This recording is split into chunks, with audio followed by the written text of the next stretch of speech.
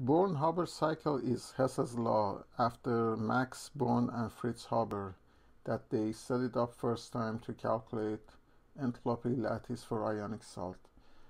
As example, I'm going to make a thermochemical cycle for potassium bromide.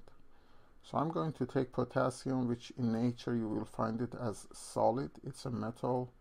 I'm going to take bromine, which is a liquid diatomic. Put them together to give you 1 mole of potassium bromide, KBr, solid. Therefore, I only need half as much bromine. This process that you take elements in their standard state to form 1 mole of compound is known as enthalpy of formation. One other thing we can do to potassium bromide is we can break it into its ions in gaseous state. So I'm going to do that, and that's known as delta H lattice, usually what you like to find out. So potassium bromide solid is going to break into bromide ion, gaseous, which keeps its distance away from potassium ion, a cation, gaseous. So this process is delta H lattice, which its magnitude indicates the strength of your ionic salt and its stability. Now, according to Hess, if I can close this loop, I can do my calculations. So I'm going to go after potassium.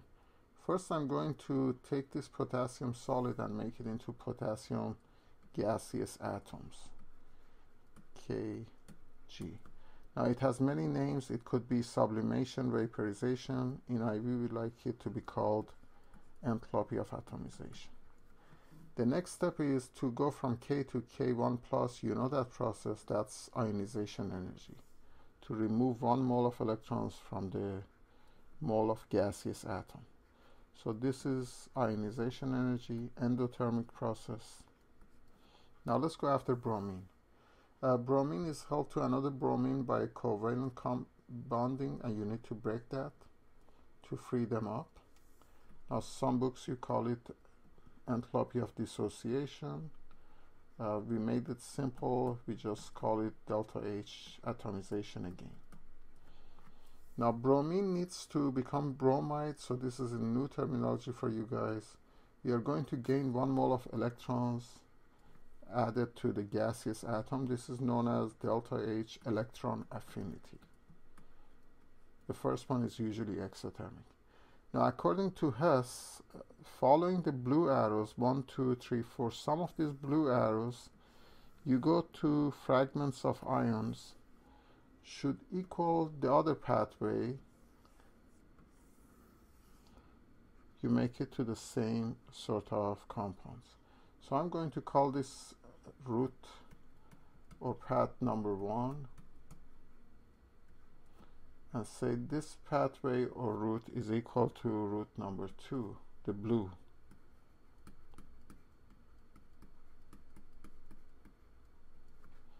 So according to Hess, route 1 should equal route 2 in terms of summing up enthalpies. So I'm going to go after route 1, which is delta H formation, delta H lattice, plus delta H lattice. Now these two terms should equal to sum of the 4 blue enthalpies. So they should equal to delta H atomization of potassium plus delta H ionization of potassium plus delta H atomization of bromine plus delta H electron affinity of bromine. Now, if you're interested in delta H lattice, then we work it like algebra. We subtract delta H formation from both sides of equality, minus delta HF, minus delta HF, they go away. So delta H lattice is equal to the 4 terms take away delta H formation. So this is Hess's law, except we call it Born-Haber after those two scientists.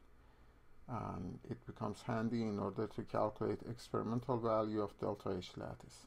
In the next slide, I'm going to plug in some values and tell you where you find those values from.